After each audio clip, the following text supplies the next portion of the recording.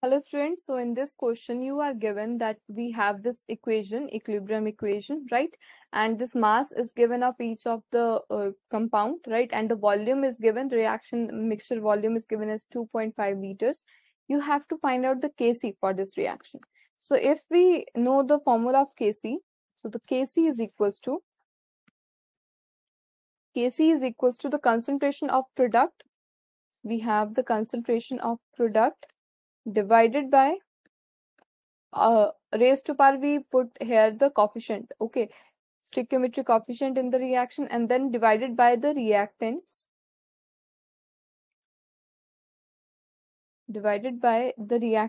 of the reaction, and again here we have the coefficient. So in this equation you can see what is the product. Product is our NOBr. So the coefficient we have is 2, so raised to power 2, and the reactant, we have two reactants. So we have first one as NO. It has the coefficient 2, so it is multiplied by the concentration of Br2. Fine. So we are given with the mass, but we have to find out the concentration. So how we are going to find out the concentration? So if we have to find out the concentration of NO, suppose, so the formula we are going to use is mass of NO divided by molar mass of NO, and then we have the volume of the reaction. All right, so mass is given to us, it is 1.25 grams. The molar mass we know it is 30 grams per mole. All right, and then volume we have is 2.5 liters. So this will comes out to be 0.0617 molar. Sorry, not 61, it is 16. 0.0167 molar. All right, so this is the concentration of NO.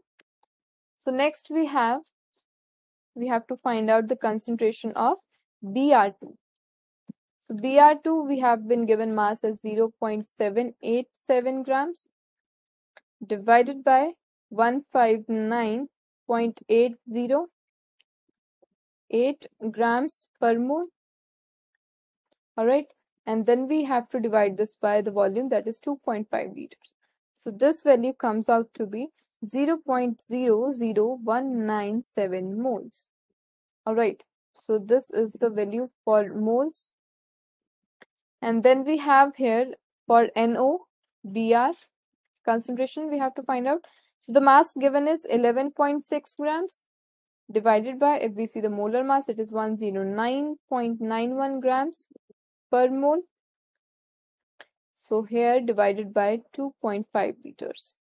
So this value comes out to be 0.0422 molar. So now we have these concentration values. We just need to put in the formula of the Kc that we have derived. So I'm going to write once again. So the Kc is equals to the concentration of NOBr